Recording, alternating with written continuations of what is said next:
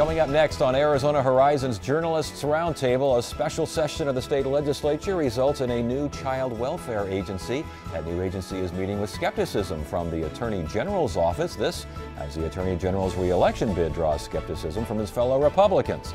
The Journalists Roundtable is next on Arizona Horizon. Arizona Horizon is made possible by contributions from the Friends of Eight, members of your Arizona PBS station. Thank you. Good evening and welcome to Arizona Horizon's Journalists Roundtable. I'm Ted Simons. Joining us tonight, Mary Jo Pitzel of the Arizona Republic, Howard Fisher of Capital Media Services, and Ben Giles of the Arizona Capital Times. A special session of the legislature results in a new child welfare agency with a new director and a whole lot of new money. And a lot of new kind of confidence and optimism. How far does that go? Through the campaign season, I would say. But yesterday, yes, a new day had dawned. You know, a new sun had come up, and the legislature sort of united in this big kumbaya and approved the policy bill that creates the new Department of Child Safety. And a lot of self-congratulations that this is how we should work. This is bipartisan work, and it's important, and we all banded together to do this. There was one dissenting vote on the money part of it. Senator Kelly Ward cast the only vote. She had some issues that with trying to tie some improvements to the release of money. She couldn't get those, so she voted against it. I think that the good feelings continue till we have the first Lori Roberts column post July 1, post new agency about a dead child. We have an agency that's refusing to provide records or something despite the new transparency. It's, you know, by the end of the year we'll start hearing, did we do right? Or we'll have the other side of it is, are they taking kids from homes too easily? Which is a big fight. And we talked about all week long, we've had you guys on here to kind of give us an update on this, and the pendulum, the enduring pendulum with Child Protective Services, in that do you keep the kids in the home, try to keep the family together, get the kid out of there in a dangerous situation? It's still going to exist. Exactly, and I think that's why a lot of lawmakers were trying to temper expectations yesterday. There was a lot of like clapping for themselves and patting each other on the back, but there was also a lot of this as a process. It's going to take time. We shouldn't expect child abuse and neglect to disappear overnight just because 2 bills were signed by the governor yesterday. It's going to be 3, 4, maybe 5 years until some of the reforms that they tried to enact are going to take effect. And people need to be patient and remember that. But the question is, as this becomes a yearly topic, how patient are lawmakers going to be after throwing $60 million in this special session and about $250,000 at this agency over the last 6 years? How much patience is there going to be for real change to start taking effect? Right. Patience and I think and attentiveness, because I think it was both Representative Mesnard and Representative Farnsworth said, look, you know, these are tough issues. You know, we didn't want to get dragged into them when we were first pulled into these issues years ago. It's a tough topic. It's not comfortable to hear about children being put in harm's way. So the question is there going to be a belief that, okay, we fixed it now, Charles Flanagan and his department, go off and do your thing, and you don't need to come back to us for any more money or really much of anything until you get some stuff rolling. I'll go a step farther. The legislature is filled with people who are ADD. You know, very short attention span. We've solved that problem. We've stamped it out. What do we go on to next? You know, leaving aside their own election, it'll be the next crisis, the next issue. And, you know, we can only guess as to which agency will come in be the headlights next. Okay, so let's get in general terms here. How does this new agency differ from the old agency? Well, a lot of it is a question of what's supposed to be attitude. It's a culture change. Some of it is money. Look, the fact is it's an $845 million spending plan. There should be more caseworkers, lower caseload. The more important stuff, I think, is the idea of better supervision, better oversight, an investigations bureau, so you don't have 6,500 cases that nobody found out about until by accident, really, it was discovered they hadn't been investigated. But they're talking about a culture change there. And some of that comes with the money, with the supervision. I think that when people realize, yes, the state is supporting us, will they stay? The bonuses at 18 and 36 months. You have more educated caseworkers. I think you have better results, perhaps. So a lot of it is incremental. And the idea that Charles Flanagan now is the new director, he will report directly to the governor's office. This is now a separate agency. Makes a difference, but does it make a difference? And yeah, and hopefully that is one of the layers of bureaucracy that's been eliminated by taking this out of DES and just making it its own independent agency. But some of the concern is maybe there's faith in Governor Brewer, and maybe there's faith in Director Flanagan to right the ship as much as they can, but there's going to be a new governor in office in January. There's going to be eventually a new director for this agency, and that's why there were some questions about accountability, not just from a spending standpoint, but just making sure that these cases are being handled efficiently and in a timely manner. But the other issue that this agency faces, and I think the problem that it makes this a 3 to 5 year fix, is that it still has the burden of all of the problems that CPS has faced for decades. It's still got to fix those issues. There's still about 1,000 or so NI cases to close. There's a near 15,000 case backlog of just inactive cases, ones that no one has touched for more than 60 days. And 900 coming in a week. And that's the issue there, and it's going to take a long time to figure it out. Yeah, and Ted, to your question about how is this different? One of the things that the new law allows is they're going to create what they call a needs and risk assessment, and if it all goes to form, this should allow caseworkers to have sort of a differential response to report, so that it's not one size fits all. Not everything has to be investigated. Starting to sound a little bit like what a few steps removed from NI, but they want to be able to tailor the solution to the individual situation instead of saying everything must be thoroughly investigated. And these are the things that are going to require the ongoing attentiveness of the legislature, because there are still parts of this plan that are being developed. Though that protocol for how to handle a case when it's first reported to the hotline. Also, we're told that they're going to streamline training so that right now about 20% of the caseworkers at this agency aren't actually investigating cases because they're still being trained to do so. That process needs to speed up so we can start to eliminate the backlog, so they can actually investigate these 900 more cases as they come in every week. And these are things that are still in the process of being developed and need some oversight to make sure that they're going to work. And there's one more piece of this, which is prevention.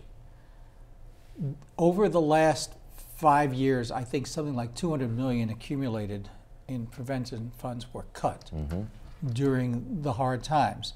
Now, some of this is subsidized child care to make sure parents don't have to leave the child in a hot car. Some of it is you go into a family situation, they need some help, some counseling. You don't have the money for that, so you wait until what? It's a $50,000 take the kid out of the home situation. And that's going to require ongoing attention too, hopefully as the budget improves. Will those preventive services be addressed, do you think, next session, or will that be a hot potato next go around? Well, they will definitely be raised, but whether they'll be addressed, who knows what the legislature is going to look like next session. And obviously, as been noted, Governor Brewer's not going to be around. But the plan that she set forth is that, well, hey, we're putting all this money into getting rid of this 15,000 case backlog. As that goes away, the money that's been spent on there theoretically should shift over to prevention, but that will take legislative action. And we do have a fair number of lawmakers in the current legislature who are skeptical about, is this money well spent? All right, and now you mentioned skepticism. I know the Attorney General's office isn't all that happy about this because they're supposed to be representing state agencies, and it sounds like this particular agency has got its own lawyers working for them. Yes and no. To a certain extent, the legislation provides for Mr. Flanagan to have his own consigliere, if you will, an attorney he can hire for certain advice. But I think some of the routine things, however, may still be handled by the AG's office. The question comes down to, if you hire your own attorney, are you only going to get the advice that you want? Now, the other side of the equation has been that the Attorney General's office, every time we've asked for public records, a lot of it has been us. The Attorney General's office has taken the very cautious approach, oh, we can't provide them with anything. We'd run afoul of federal laws. Well, no. if you're not releasing the name, if you're not releasing identifying information, you can provide us details of abused children and beaten children and dead children. And the AG's office has been a little reticent, which is why I think Flanagan thinks if he's going to have public support, he better darn well have that information out there. Is there a concern, though, and it sounds like underneath the concerns of the AG's office, that perhaps the DCS, as we're calling it now, the DCS, built too much around Charles Flanagan? A little bit. Charles Flanagan does have this sort of overwhelming gung-ho personality, and I think there's some lawmakers who have some concerns about that. Senator Bob Worsley said he met with Charles Flanagan and some of the governor's staff on Wednesday night before these bills were voted out and signed, and actually addressed that there's this relationship, a direct relationship now between the director, Flanagan, and between the governor's office. That is a strong relationship, but again, Governor Brewer isn't going to be in office much longer. What's the relationship that Flanagan will have with the new governor or the new director? And should there be some sort of buffer between those two? Should Flanagan be reporting to someone else, perhaps the legislature? Well, but it's hard to, from some national child welfare experts that we spoke to, it's hard to legislate how to do this. I mean, a lot does depend on the style, on the administrator, and so whether it's Charles Flanagan or whomever will at some point be his successor, you've got to leave, you can't nail everything down in statute, or you're going to have cookie cutter kind of approach, and that's been a problem for CPS. And that suggests tinkering as we move along. Oh, yeah. Yeah. And that is why a lot of the policy bill that creates this new agency gives the director some broad latitude to create policies, to make changes within the agency. And that's a little scary for some lawmakers who don't think there's enough accountability in the new agency, who want to see a return on this $750 million investment into child safety that they're making. But on the flip side, the argument is you need the flexibility to change the culture of that agency, to change the way cases are handled. But it's all going to come down to where we started, which is we're going to start seeing, are the number of cases being reported reduced? Is the backlog going away? Are we ending up with more dead children? And to the extent that there's a little love fest, the cult of personality, if you will, with Mr. Flanagan, that all goes away if he doesn't produce, and produce really soon. Yeah. All right. And to go back to the Attorney General's objections, Yes. Another concern that office had, besides the issue of Flanagan getting an in-house counsel, is they're saying, hey, we need money. If you're going to put more caseworkers on there, the law says if you're going to take a kid out of the house, out of their home, they've got to get before a judge within 72 hours. To do that, you need an attorney. They're arguing that they need more resources to hire more attorneys because they believe more caseworkers will result in more court action. The counter argument is that, well, no, if the state gets in there early enough and intervenes and has a way to do a differentiated kind of response, maybe you don't have to remove a kid, therefore you can save some costs. But that remains to be seen as they, again, march through 15,000 cases, that have just haven't had any attention for at least 60 days. There's going to be a couple of minefields in there. And that is a result that a lot of lawmakers would like to see, and I think a lot of the child welfare community in Arizona would like to see, is a move away from having a child removed from their home being maybe the go-to remedy for some of these cases. They'd like to see preventative care increased so it never gets to that point. And then even then, they'd like to find more permanent solutions for a home for these children rather than having them in foster care and group homes, which Arizona, I think, ranks highest among some states for the use of foster care. And we should mention reports are that the governor's office advised the Attorney General's office to not make a problem over this or political retribution. Well, do they need to give any political retribution to the Attorney General right now? Well, Scott Smith wrote a little note to Rick Bistro, who is Horn's chief deputy, and basically said, I don't mean to be a jerk. He actually used those words. But if you don't back off, it'll be, it still hurt you. Look, Horn's office, Horn himself has been under a lot of scrutiny. We've talked about that week after week here. He's got some responses due on Monday on the latest set of complaints about whether he's using his office for political purposes. Horn doesn't need new attention, or perhaps he's taking a position on DCS, figuring if it falls apart, look, I told you so, and here he is focusing on something other than his problems. Well, his problems now include 9 state lawmakers delivering a letter to the Attorney General's office asking him to please don't run again. Come on, I'm sorry. Look, they are not saying, it's one thing to have Barry Goldwater and John Rhodes go to Richard Nixon and say, please resign for the good of the country because you cannot govern or because you've committed crimes.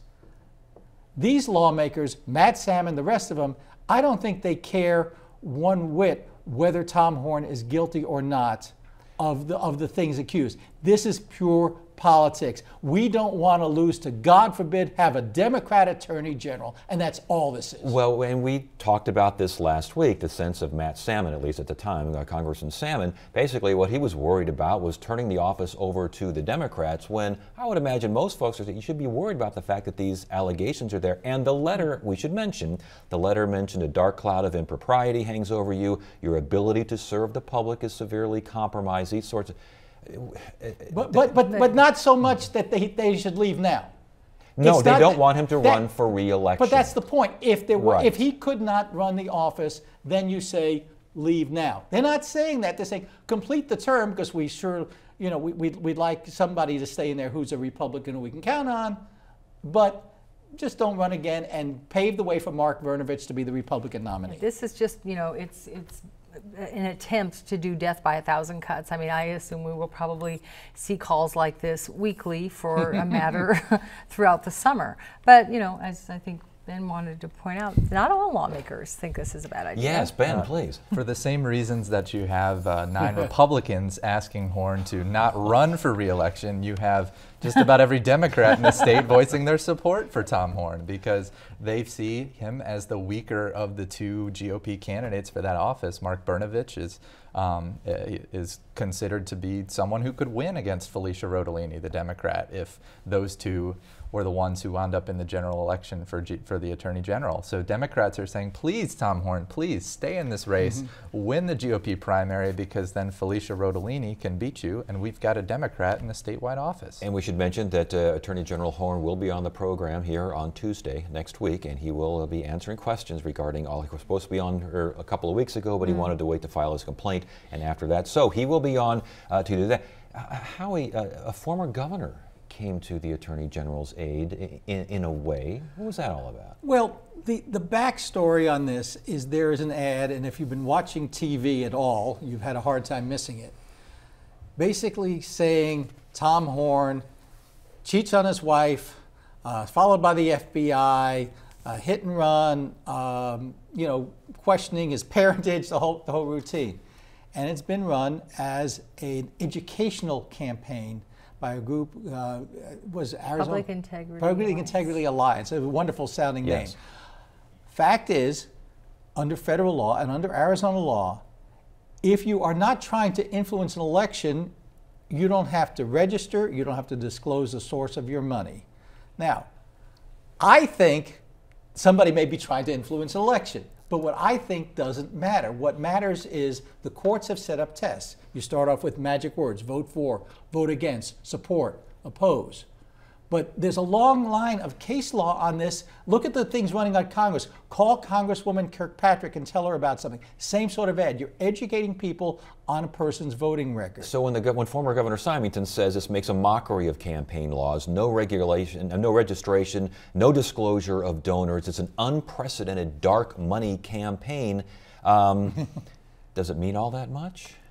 Well, it certainly highlights the issue of dark money, and I don't know if it's unprecedented because we had some dark money playing in 2 ballot initiatives in 2012, but because he is a former governor, because he's Fife Symington, he's raising the awareness level. He has the ability to do that and point out that maybe this isn't all above board, and if you've got a problem with Tom Horn, then just come clean and say who you are, and stand behind your message. Well, it would have been nicer if the former governor had come out during the legislative session when they were tinkering with the idea of maybe doing some regulation and come down to the Capitol and said, here, I have an idea, I have a draft that we can close up some of the loopholes, but Where was Fife? Do we know why he's bringing this up now? I mean, are his folks aligning themselves with Horn and against Bernie? What's going on behind the scenes here? It's hard to know. I mean, I've got one theory that, remember, Fife Simonton was the first person to call on Evan Meacham to resign. Then all of a sudden, when Fife was on the shoe was on the other foot, all of a sudden he said, well, that was bad. Maybe he feels that you should be allowed to have your issues played out before you're forced out. All right, we have about 30 seconds left. Rick Murphy is not running for re-election. He's running for Peoria City Council. Yeah, he said he had a change of heart. He wants to go in a new direction. And really what this is about is Representative Debbie Lesko choosing to run against him in District 21. Rick Murphy has some ongoing issues with CPS. He was investigated by the Peoria Police Department for allegations that he molested 2 children in his care. There were never any charges. The case is ongoing, but it was enough of a drag that Debbie Lesko thought, maybe I'd better run. So again, we have a safe GOP seat, similar to Tom Horn, and it's an easier race. Yeah. And interestingly, probably his very last vote as a lawmaker was the vote to create the new child welfare agency. Well, all right. We'll wrap it up right there. Good to have you all here. Thanks for joining us. Monday on Arizona Horizon, the latest on the Veterans Affairs scandal, which started with allegations regarding the Phoenix VA hospital. And we'll hear about a new wildfire prevention campaign for the summer. That's on Monday's Arizona Horizon. That is it for now. I'm Ted Simons. Thank you so much for joining us. You have a great weekend.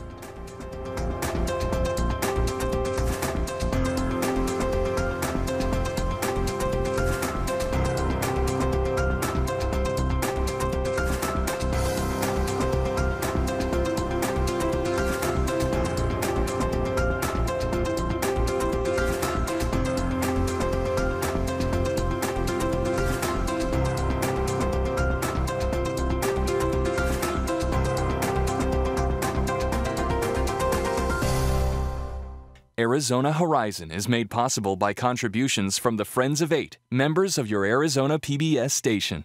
Thank you.